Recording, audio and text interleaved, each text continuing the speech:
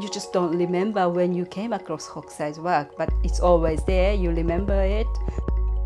You feel like you knew this work since you're born.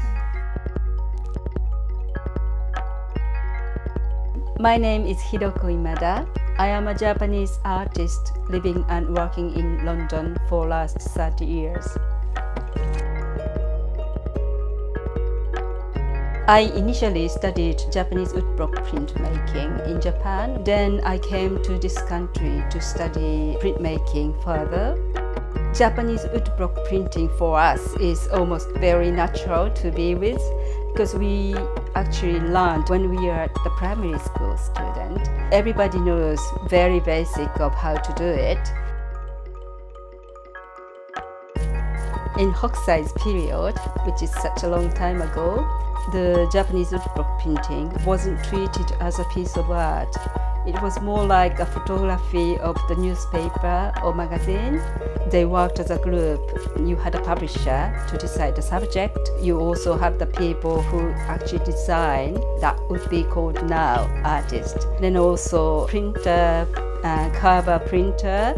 Now, as an artist, it's really difficult to get to the standard of that Edo period. My inspiration mainly comes from the nature, always trying to capture the moment in abstract format. When it comes to my own work, it's very spontaneous, and also if it's planned too much, you lose the flow of the line. In terms of the printmaking, you start off designing the block. So I started to research about the nature, probably taking lots of photographies.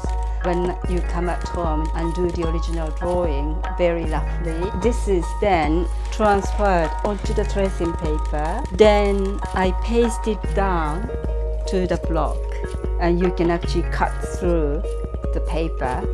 When it's all carved, you print with the ink. Hokusai is just so popular in Japan as well as all over the world. It's almost like you just don't remember when you came across Hokusai's work, but it's always there. You feel like you knew this work since you're born. I think Hokusai's work has everything in it.